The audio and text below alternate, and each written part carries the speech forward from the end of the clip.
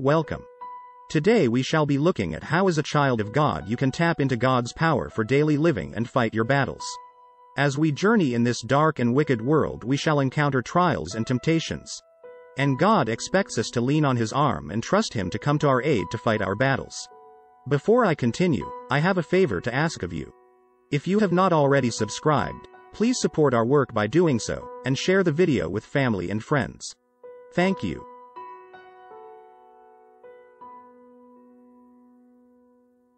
The Apostle Paul was teaching us about spiritual warfare in Ephesians chapter 6, but before he talks about the armor, he tells us, "Be strong in the Lord, and in the power of His might." Ephesians chapter 6 verse 10. What is the power of His might? Simply put, the phrase means His mighty power. Sometimes the Lord is described as strong and mighty, and sometimes as almighty. God uses these phrases so that we grasp the significance of His infinite, almighty power. How do we tap into God's source of power to fight our daily battles? This requires two acts of faith. First, you must have a settled, firm persuasion that the Lord is almighty in power. This is very important because unless we believe within our spirit that God's power super exceeds any other power, we have lost the battle before it even begun. When a man has not settled this fundamental truth, he tends to look at the raging storm and not at God. Second, you must not only believe that God is almighty, but also that God will use this almighty power for your defense. God expects you to meet every trial and every temptation, leaning on His arm. Just as a father walking over a rough path offers his hand to his child, so God reaches forth His power for His children's faith to cling to. When we see a Christian reaching out to the arm of flesh in times of trouble, then such a believer does not believe that God's power is available to save him. God demonstrated this attribute of His power to our forefathers Abraham, Isaac, and Jacob. "I appeared to Abraham, to Isaac, and to Jacob, as God Almighty, but by my name the Lord I did not make myself known to them." Exodus chapter 6 verse 3. That was what they relied on in life and in battle. That was what made them victorious in battle. That was what they bequeathed to their children, telling them the Lord has done all these, because of His great power and mighty strength. They never doubted God because they had seen the almighty power of God at work. And they knew God always did what He had promised. But at times, in spite of all that we have seen God do, we still have doubts. Moses' faith in God sometimes wavered even after God had demonstrated His mighty power before, during, and after liberating the Israelites from Egypt. When the children of Israel started to crave a different food apart from the manna God provided, God told Moses, "Tomorrow I will give them meat to eat." Moses doubted God, and in Numbers chapter 11 verses 21 to 22 he told God, "Here I am among 600,000 men on foot, yet you say, I will give them meat, and they will eat for a month. If all our flocks and herds were slaughtered for them, would they have enough? Or if all the fish in the sea were caught for them, would they have enough?" Moses, for a brief period, lost sight of the almighty power of God and questioned how the Lord could keep His word.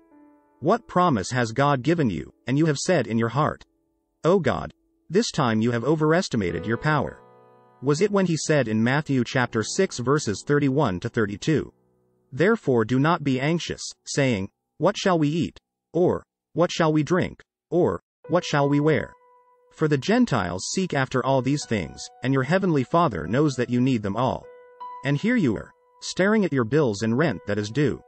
So you say in your heart, Lord, you have overestimated your power this time. Let me go find someone to help me." And God is going to say to you, just as He told Moses, "Has my arm lost its power? Now you will see whether or not my word comes true." This doubt by God's children was also manifested at the graveside of Lazarus. Mary said, "Lord, if you had been here, my brother would not have died." John chapter 11 verse 32.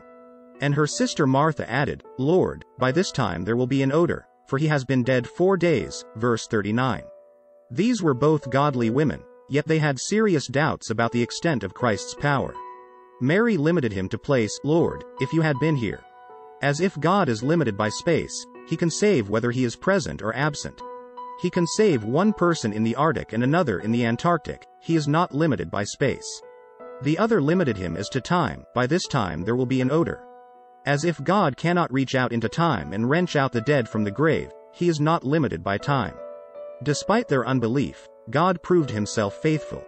It is God's will, and it shall forever be His will that we trust only Him. God demands to be called the Almighty. He insists we place our confidence in Him. The child of God who does as his Father commands is wise. A man may be called wise, merciful, or mighty, but only God is all-wise, all-merciful, and almighty.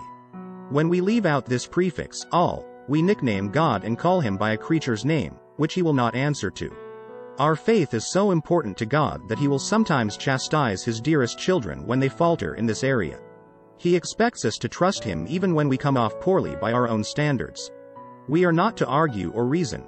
We are to submit and cling to the promise of His power poured forth for us. Zacharias merely asked the angel, "Whereby shall I know this? For I am an old man and my wife well stricken in years." Luke chapter 1 verse 18.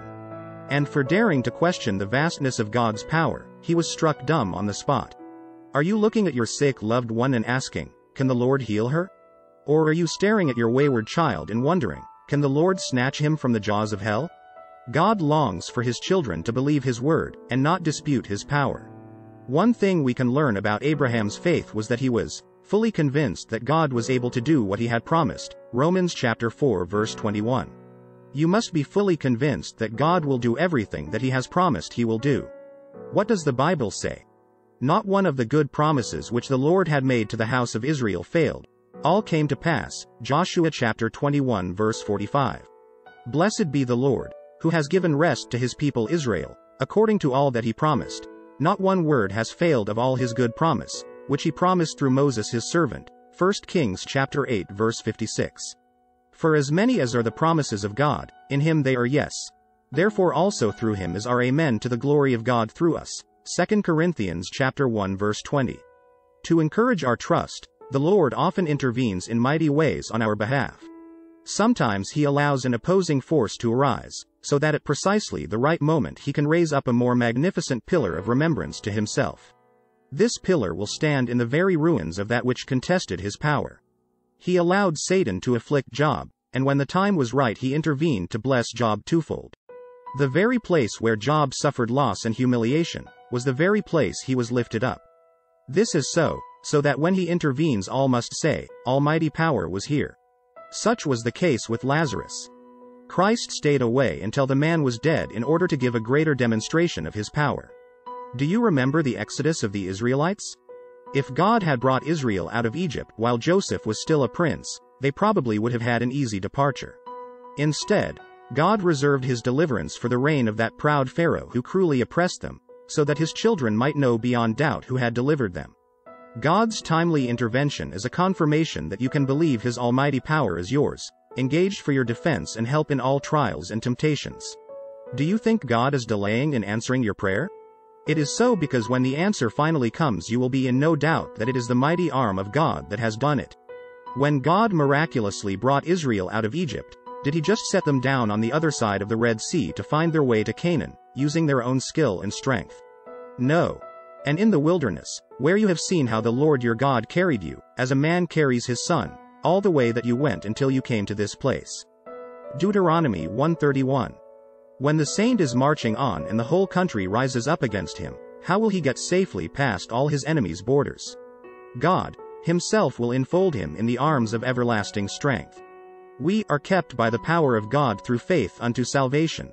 1 Peter chapter 1 verse 5.